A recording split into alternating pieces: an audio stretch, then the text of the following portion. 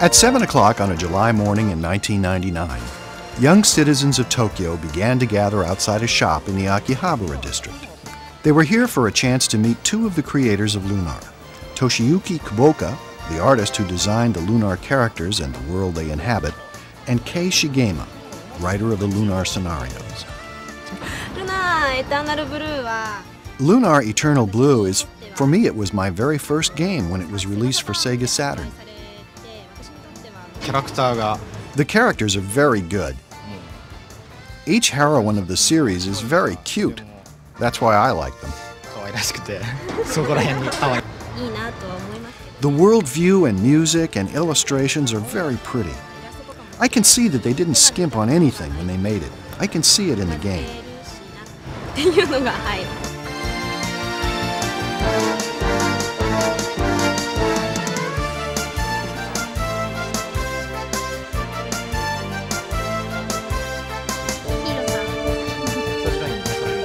Which scene was the most difficult to create when you were working on each game?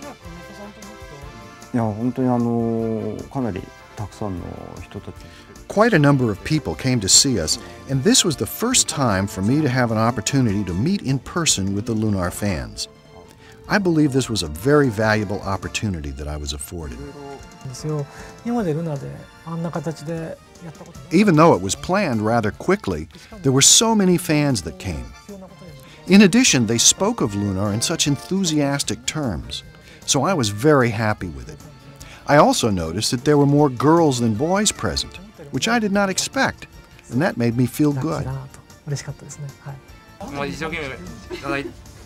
Though I had to get up early to come here, it paid off, and I am really, really happy to have this. This is Lamina that Mr. Kuboka drew for me. One of the things that really just blows me away is the fact that the US version of Lunar 1 was imported back into Japan by fans in Japan. Eternal Blue is in the genre of a role-playing game. There are animations in the event scenes, and those animations are very high quality. And the story is also very efficient in terms of appealing to the players. I think Eternal Blue is one of the greatest RPG games to utilize animation that was ever made. This is a game, but this game is a work of entertainment.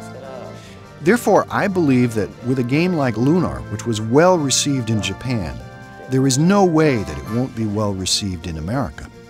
When everything comes together, the art, the music, the storytelling, the characterization, creates a world that's just magical and it sucks players in. I think that's why Lunar is the hit that it is. It was very, very popular in Japan when it was released. It's been released in like 4 different versions, both 1 and 2. And then when it came to the US, it has gained momentum with every release. Every release has been more than the one before. The most enjoyable thing for me as a producer is to recognize that people from all over the world will respond to our games and say, for example, "It was great." Creative people, like me, prefer fan mail to money.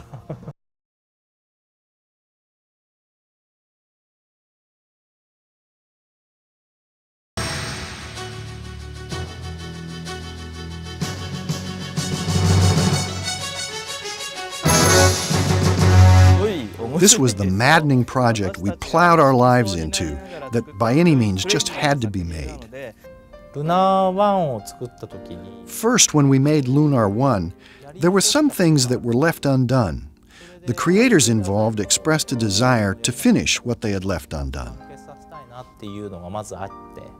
And there were a lot of things they wanted to include and wanted to add, but couldn't, either because of time factors or because of the hardware limitations of the Sega CD. Since I am a producer, I believe I know everything. But many people are involved with the project. Perhaps as many as 100 people are involved. One difference between ourselves and other companies is that everybody who has their own expertise, such as scenario writing, illustration, music, and producing, got together and participated in the creation of the story itself. We talked about the story setting as a sequel to Lunar 1. We actually wrote a plot along those lines. In that plot, the original Lunar 1 characters, who had become older, would do an adventure with the new characters. This created the problem of having too many characters to deal with. So, in the middle of our planning, we changed the story to the present one. The flow of the story is one where the heroine, Lucia, never associated with a human being before. But by encountering Hiro, she experiences human emotions, one by one. So we deal with this rather difficult theme. At the start of the game, Lucia comes down from the Blue Star. She's basically an alien who happens to speak the language of Lunar. And by the end of the game, she's grown. You've seen her grow into a real person. Someone who feels emotion, someone who feels love. The way that they handled the bath scenes in Lunar 2 was to make a comment on Lucia's growth. The first bath scene is Hiro and Ruby, and then Lucia walks in. And Lucia is completely unassuming. She walks in naked and she's like, well, you know, there is a girl's bath, but I want to take a bath with you. No sexual overtone on her part at all, but she was just completely unaware of, you know, what was going on. But by the second scene where she's bathing in the spring and Hiro walks in on her, the reverse situation, she's embarrassed about her nakedness. When she hears somebody's there, she covers up because she's embarrassed. And it's a great commentary on sort of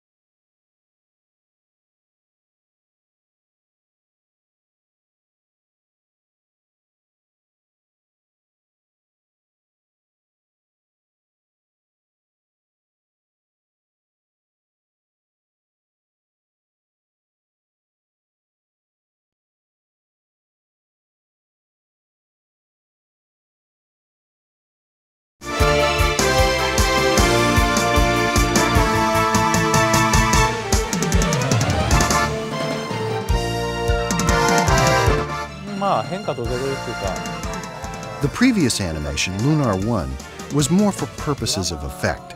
For example, a huge mysterious castle appears in the script, etc. There were many scenes that had a significant visual impact in Lunar 1. But this time, the animation was more drama-oriented. There were many scenes in Lunar 2 that showed the inner struggle of human beings presented through the images displayed. Japanese animations are done differently from those done in American animation. In American animations, they make the dialogue first and adjust to that dialogue. We call this pre-scoring, matching the dialogue and writing it into a plan that is given to the animators. The drawings are then done to match the dialogue. However, in Japan, animators construct the images, and then, according to those drawings, voice actors will add their part while watching the animation. First, we create the drawing based on the original artistic rendering. We then use the computer to paint the color into the drawing. This is called Paintman. Like this, we paint by hand, many sheets, one by one. As this drawing shows, the character itself does not move. When we want to move only hair, if we put hair and character together, we have to make many drawings. And there's also a danger that the character may look a little different. We therefore make hair by itself. When we film it, we put the two together. It will look like the hair is being blown by the wind. The graphic data created on the computer is rendered using Macintosh software. At that time, the background is filled in with a watercolor drawing. The director, Toshiyuki Kuboka, was originally an animator. When he looks for beauty in hand-drawn art or detailed artwork, he turns to watercolor paintings. Subtle variation in shade of color or thickness of paint layer, the subtle accents created by the touch of the brush, these things cannot be done quite well enough with the computer. First, when the camera moves from one end to the other of this overlay, we slide it slightly to give it the 3D effect. The floor here is where the character walks. In front of that, we place this one, and then we place this one on top of that. The screen itself is moved while the character is placed in the center. This produces a pretty good 3D effect. This is the regular method we used here for this type of animation. We scan it with a scanner, and on the computer screen we add various adjustments and effects. After that, we place the character drawing on top of this background. We also adapt 3D CGI for use in these works. This 3D CGI consists of light wave images. Using this, we make a composite that results in two-dimensional images. We can also take a hand-drawn picture and render it in a light wave image. There is a scene where the blue star is captured by the camera as it approaches the Earth, and then at the end, it enters into the tower and captures Lucia. That was something we wanted to do from the time of the Sega CD or Mega CD. At that time, however, technically it was a bit too difficult for us to do. So this time, since we were able to do that scene, we hired a special design expert to help with this scene's effects, and we devoted a lot of time to it. The most difficult scene was at the end. We used the CG there also. A scene of a spectacle was very hard. Since this is a game, the scenario keeps changing throughout the creative process. We therefore have to rewrite the scenario and Ikante to match the game. The spectacle scene towards the end was added onto the existing art as if there is a summit with fog around it. And when we reached that point, we discovered another summit yet to be reached. This is Destiny, a battleship built for the land. It has a fin part that allows it to advance, to move forward by moving the fins.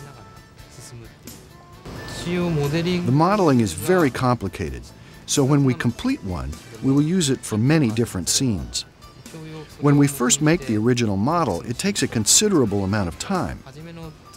However, once made, to actually run the model through its movements does not take that much time. Natural things such as ocean, clouds, smoke, etc. are difficult to create. To make them look real is a challenging task no matter how much experience you have in doing this. Nature is difficult. Gonzo went nuts with the CG stuff, and they really did come into their own, blending that with the traditional hand-drawn animation so that you get this really wonderful mix of 2D and sort of 3D CGI that looks like 2D hand-drawn.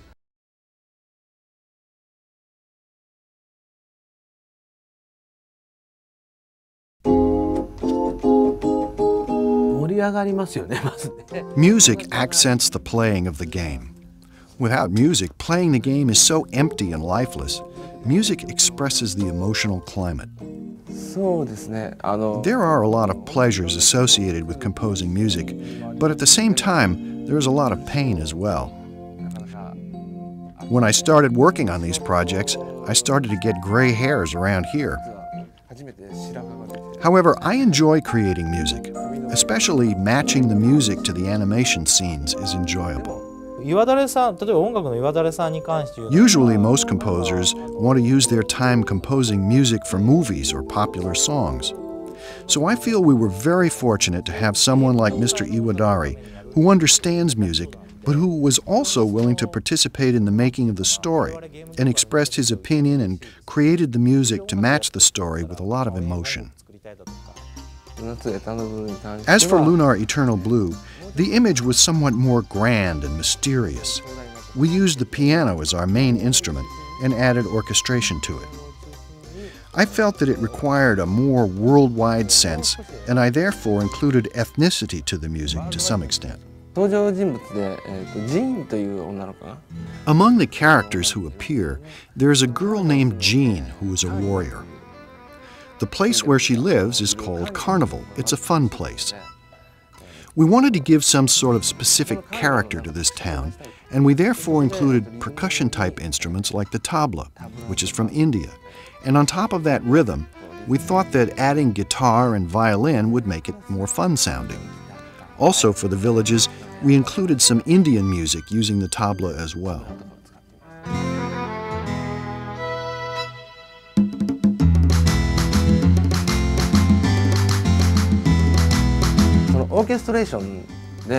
In the orchestration, we use Debussy and Ravel type of music. I personally feel that we also have Sibelius included in it. By using the influence of Sibelius, we try to express the cold weather scene. Even though it is Northern European, I felt that gypsy was also in it. So I tried to include an element of gypsy in it as well.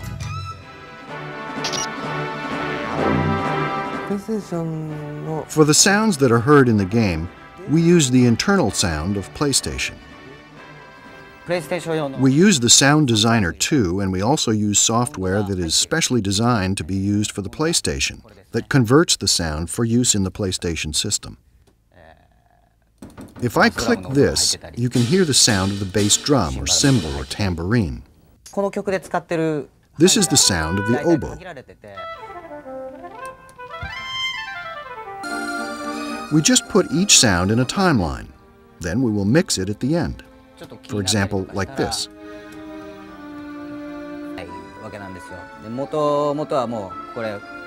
Originally, this music would be produced by an orchestra, and then we have to convert that into this small 200 kilobit memory. This was the hardest point, and it demanded a lot of work. My company does Lunar's game programming and graphics. Also, at the completion of the game, we finish it in CD form. There was a huge quantity of graphics.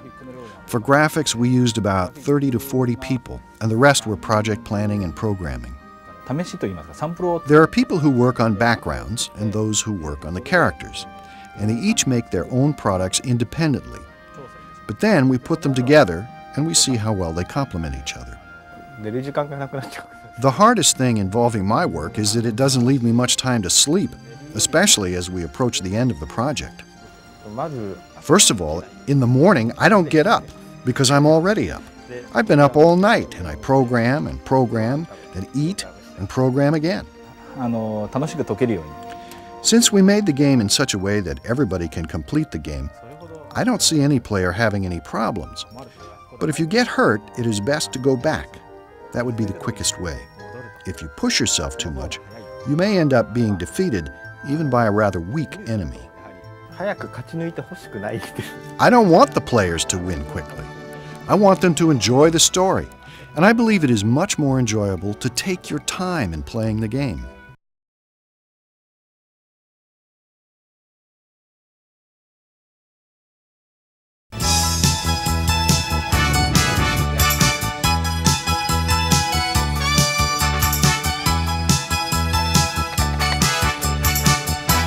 tremendous amount of things that you have to do when you're localizing a game, which is sort of more than translation, because translation sort of implies just text only. We changed the audio from really low sampling stereo to 38 kilohertz, which is almost CD quality mono.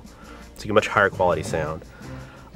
Maybe change the music around, increase the memory card system. We almost always have to do that. Then we make programming changes. We'll add DualShock usually. Analog is like a given immediately.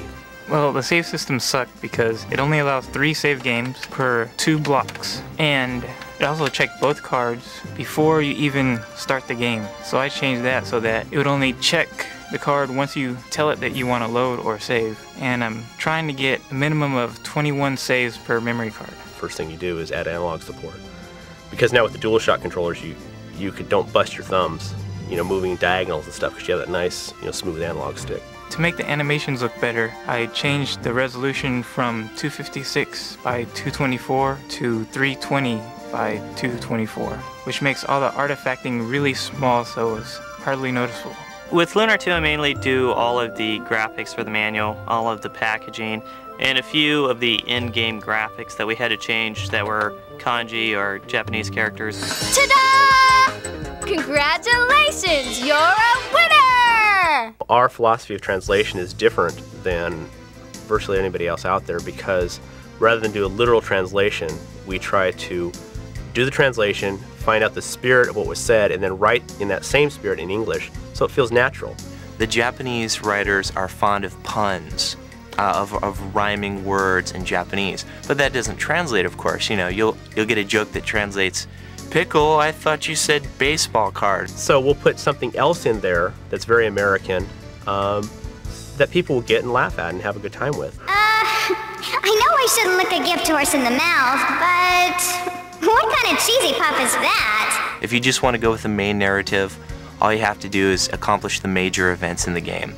But if you're looking for a more enriching, rewarding experience and you want to know more about the world of Lunar, you can go talk to more people and find out more stuff. And that's the cool thing about Lunar, is it has so much text that if you really want to take the time, you can find a bunch of stuff that the average player isn't going to get. Your world is in grave danger. I must see Althena immediately. Another major thing, obviously, is that we record the voices. We do all the voiceovers again, we remix all those in.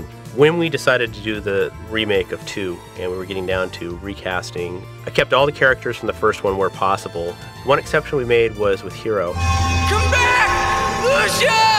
I wanted a hero who sounded a little bit more assertive when he was yelling, a little bit deeper, a little bit older, but not too old. Wait! Actually, Ashley Angel, who was the voice of Alex, the lead character in Lunar 1, he was a friend of mine, and he introduced me to Victor, and we hit it off, kind of went from there. And I had a small part in Lunar 1. Hero does have quite a big emotional range, because he gets angry when he is exerting himself, especially in the opening sequence. He cries at the end, and that was difficult to do. You gotta have a Mountain Dew, and you get your throat kind of going. We have a monitor in here and kind of do the lip sync, and we have to get it in with the inflections with movements and stuff. I should have brought Grandpa's chisel. This is way harder than I thought. Ugh. Not bad, that was okay. That was pretty damn good. I play Lucia. She's the princess from the Blue Star, related in some way, shape, or form to Althena, the goddess. She's just sort of a sweet little girl who wants to help, but she can be angry when she gets angry.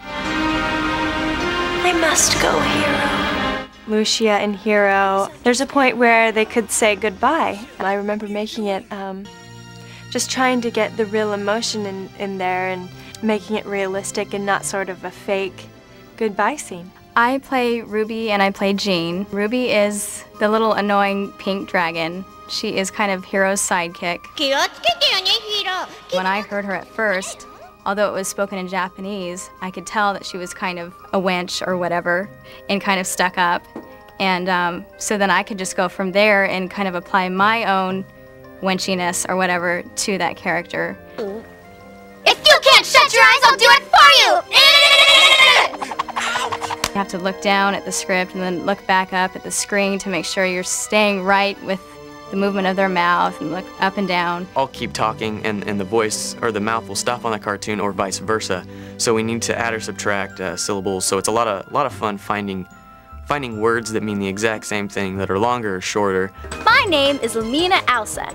You have just officially passed. Lumina is the lord of this vein, or this world. It's like the magic guild, and it's not really a big deal anymore because it got blown to bits in the game before. So to her, it's a big deal. It's fun, but it's exasperating sometimes. I mean, it's a lot of fun, but you know, the things where you have to like fake laugh or fake cry, that's kind of hard. Or when you do one line over and over and over and over again. And sometimes one line can take an hour, especially with me. I always start to laugh. I don't know why, obviously. You know, but Victor's really good about helping you, you know, taking a break or playing a CD that makes you laugh. You have to add your own, kind of your own personality into the character while playing a different character at the same time, if that makes sense. When we're doing the voices, there's some parts where, you know, you think, well, maybe I should do this or that, and Victor's really open to, you know, maybe what you want to do instead. And you just kind of work with what sounds good, really. I'm able to speak the part of Ruby basically in my own voice, and Bill somehow, I don't know how he does it, makes the voice higher. Huh! Oh, great! Don't tell me you're hearing voices now!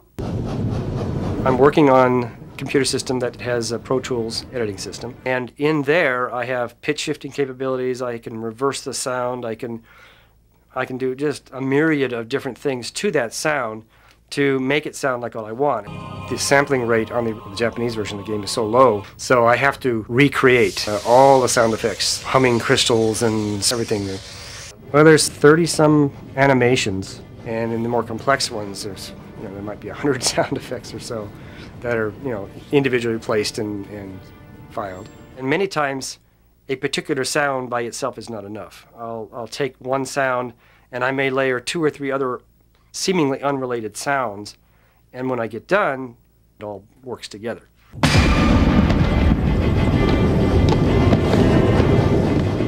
have a crew of game testers now because Lunar is such an overwhelming project. We had to, we were going crazy. I was losing people to mental institutions left and right. I am, and to a large degree, a lot of the people here are perfectionists as far as the way they want to see the game run and look and be presented and such. So we'll constantly try to improve and improve and improve and improve. And at some point you just got to say, stop. You got to ship this game. Let's get it out the door. The numbers that I was given from the different retailers at this show are just huge for Lunar 2. Well, everything we do with all of our video games is very special and very unique. And with Lunar 2, we're doing more than we've ever done before with any video game. The way we're presenting the game to the consumer exceeds even what they do in Japan, and they're the nuttiest gamers of all as far as what they get for options. And so we're bringing that to the US audience because we're nuts.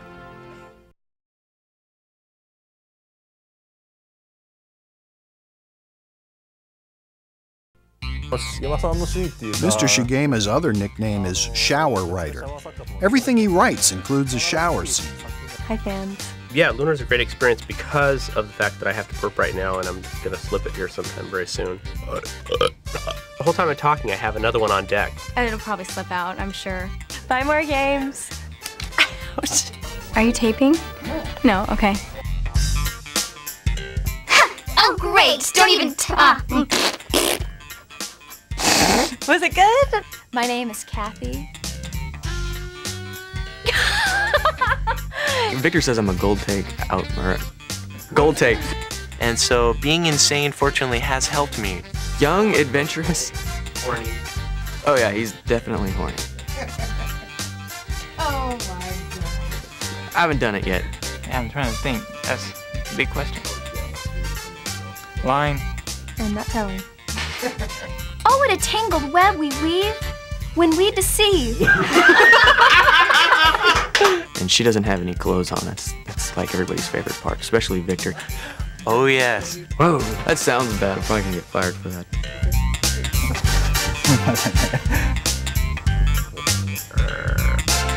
Dang! Well, at least we get good screw-ups. Thank you very much. Let's enjoy.